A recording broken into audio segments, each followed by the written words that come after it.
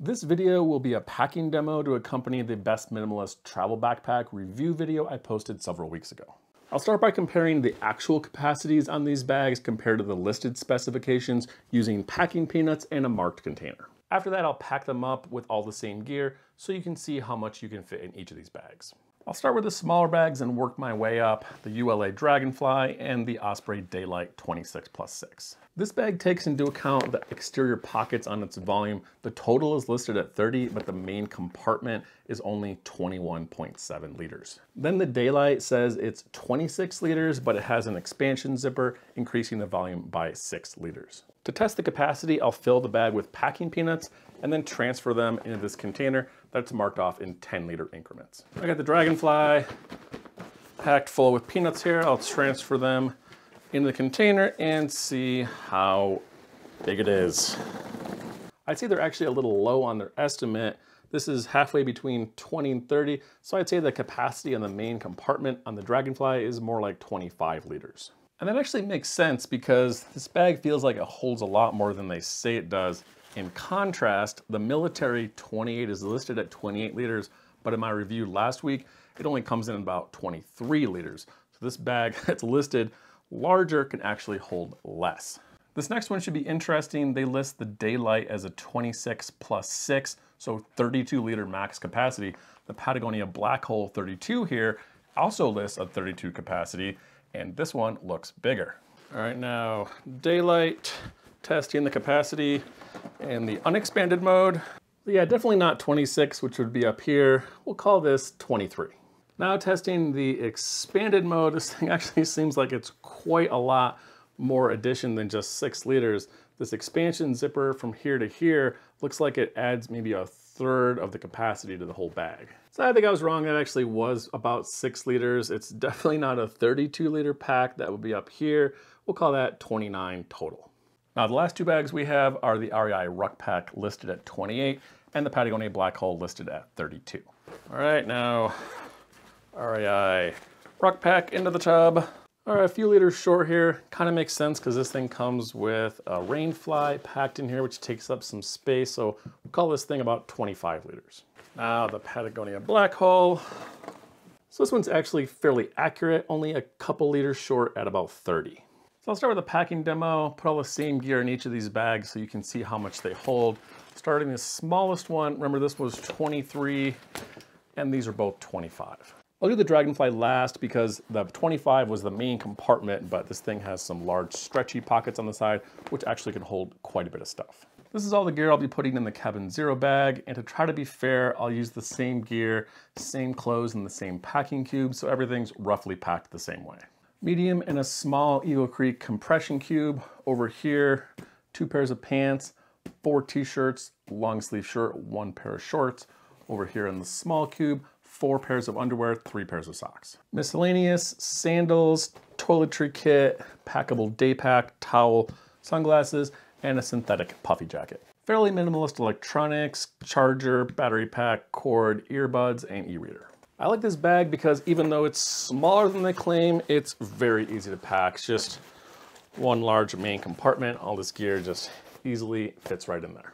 That's everything packed into the main compartment. Sandals, not in a bag, just for demonstration. Then electronics are gonna go in this front pocket. That's everything packed into the Cabin Zero bag. Again, there's not a whole lot of interior organization, so almost all the capacity on this bag you can put into gear. And weighing this, it's about 5.4 kilograms or around 12 pounds. This is the bag fully packed on me. Always thought this was a comfortable pack, partly because it's just small. You can't really get that much weight in here. 12 pounds really isn't that much. And partly just because it has a very comfortable carry system. Now transferring everything into the Ruckpack. This is 2 liters larger according to my test, so it should be a little bit of extra space in here. This bag packs a little bit differently because it's a top loading bag. It's also a little skinnier. So when I try to put the packing cube in here sideways, kind of stretches the bag out. So that's not gonna work. I'll put it in here lengthways, which is gonna give me a little arm width gap over here on the side. Just enough room for that other small packing cube. Stick the puffy jacket down here in the bottom, and this other gear, kind of just stuff it in the top. Normally I would put the sandals in these outer pockets here. It's kind of a perfect place for them. But just to be fair with the capacity, I don't think they counted this in the volume. I'll just put these in the main compartment. And then all the electronics in this top brain pocket. Now you can see before I zip this thing up, it's not quite full. It's kind of a little space right here. It's probably big enough for maybe like another toiletry bag or a light jacket. And then now zipped up, you can see the bottom on the pack is full, but there is that gap up here on the top. So that makes me confident in my capacity comparison because the specs on these bags are both listed at 28 liters, but this one weighed in at 23, this one weighed in at 25, which makes sense because it's a little bit larger. This bag is a little bit heavier, 5.5 kilograms or 12.2 pounds, about 2 pounds heavier than the last one. I think this is a very comfortable pack. Shoulder straps fit well, they're decently padded, has good back padding, and there is a small hip belt strap if you need it. Now I'll transfer everything into the Dragonfly. This should pack around the same in the main compartment, but we're gonna have some extra capacity on these exterior pockets. I ended up packing this thing basically identically to the Ruckpack. Packing cube in here lengthways, enough space over here for these bulky items, and then all the rest of the gear just piled on top. And I'll also put the electronics in the top pocket. It's kind of weird you can transfer stuff out of a 28-liter backpack into what is listed at almost 22-liter main compartment and actually have extra room. And then just to show you, it is kind of hard to estimate the total capacity on this thing because these side stretchy pockets are so gigantic. You could probably fit 2 of these 17-ounce water bottles on each side. And then there's also this giant stretchy pocket on the front. You could also easily fit 2 water bottles in there. And then also if you wanted to, it's got this bungee strap for an extra jacket or a towel here in the back. So I'd say they're pretty close on the capacity with the 25-liter main compartment plus another 5 or 6 liters on the outside. Bag is probably around 30 liters total. This is the Dragonfly, fully packed out. Again, on an empty area on the top, I think it looks basically identical to that Ruckpack in terms of packing style. Took the stuff out of the pockets to weigh it, 5.4 kilograms or around 12 pounds. This is what that bag looks like on me, fully packed. Again, I think this is one of the more comfortable travel backpacks. The straps are a little bit thinner, but they're really wide, and I think that helps distribute the weight good, decent back padding, and the shape of the bag I think just sits well on my back. Now we'll see what happens with these last 2 bags. These are around the same volume. Remember expanded, this one was around 29 liters and the Patagonia was around 30 liters.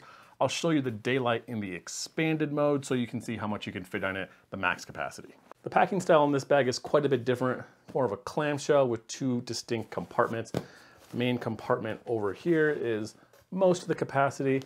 And then this lid side here is very thin when it's not expanded, but this is where all the expansion comes in, kind of a built-in packing cube. All the bulky stuff in the main 2 sections of the bag. It has a separate zipper on the outside. You can get into the main compartment, which is where the laptop sleeve is. And then this short top pocket here, which is where I'll put all the electronics. So remember, I chose these bags because they're all fairly minimalist and lightweight. The total weight on this thing is again 5.4 kilograms or 12 pounds, which is the same as the Cabin Zero and the ULA Dragonfly. And you can see fully packed, there is a decent amount of room in this bag, especially on the top here. I don't know if I could quite get away with closing the expansion zipper, but maybe there's about 5 liters extra space in this bag that I could put stuff in. This is the Daylite in expanded mode. I wouldn't say this is an uncomfortable pack, but it has some of the thinner straps out of the bags I'm showing you today. And because of the shape of the bag, it's a little bit shorter, so it tends to look a little bit boxy and kind of can feel more rounded on your back when you have it out in expansion mode.